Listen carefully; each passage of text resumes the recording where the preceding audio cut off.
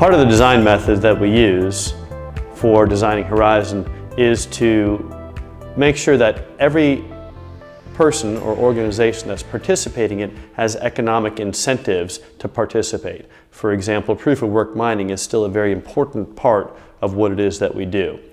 We have node operators out there, and so we want to make sure, for example, the super node operators, they'll be the ones that will operate the sidechain applications that keep Horizen up and running, the node tracking and payment system, the treasury governance voting system, and at least one base privacy payment system.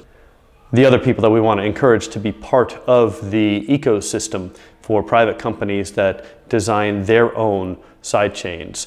And they have a pool of secure and supernode operators that are able to run their applications. So we make sure we design into the sidechain system a way for the people that instantiate and create the sidechain and keep the software up to date paid through the cross-chain transfer mechanism. And then there's a few different ways for the people that are running the nodes that operate the third-party sidechains to get compensated as well. One of the ways, for example, is if it's a proof-of-stake sidechain, is that there's transaction fees on every transaction that happens on the sidechain, and the people that are operating the nodes that run those proof-of-stake sidechain applications get compensated every period, every epoch. Also, for our developers and architects and all the different people that support the users of Horizen, we make sure that we have the ongoing funding for our developers designed into the system. That's what enables us to continue designing and developing and improving the system over time.